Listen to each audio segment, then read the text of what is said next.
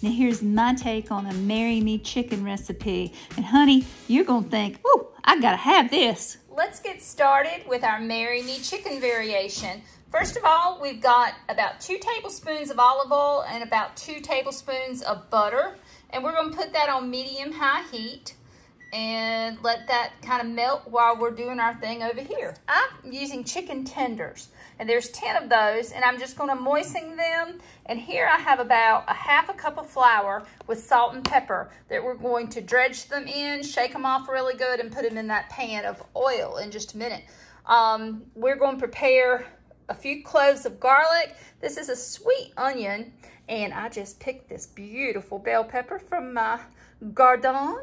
Got 3 basil leaves from it. You can use dry basil if you'd rather.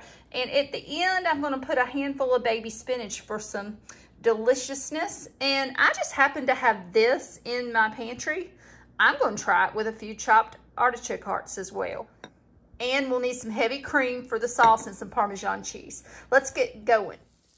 Now, you just take the washed or moistened chicken tenders and you dredge them in the flour and just saute them in the pan with the oil and the butter.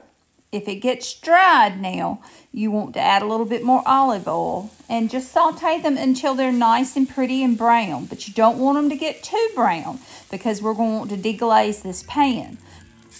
Here I'm adding about a cup of water.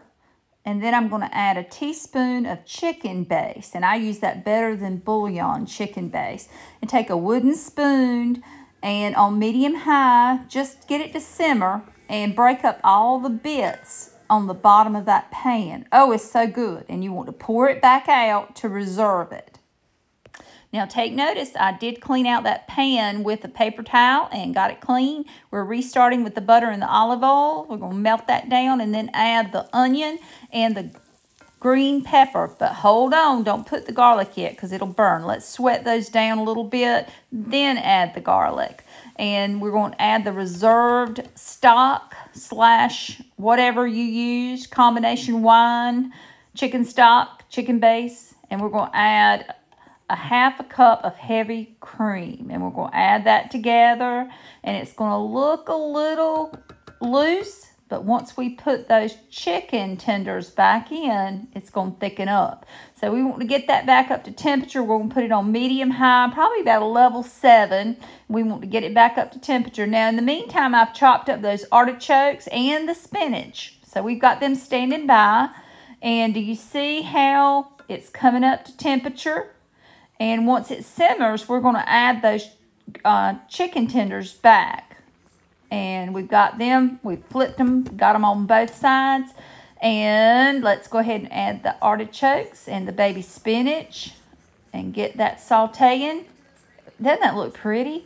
We're going to add some Parmesan cheese to that. And you can be very generous with that if you want to. Probably up to a half a cup to 3/4 a cup of Parmesan cheese. And honey, you're going to want to say, I gotta have it. Woo! Thank y'all so much for watching.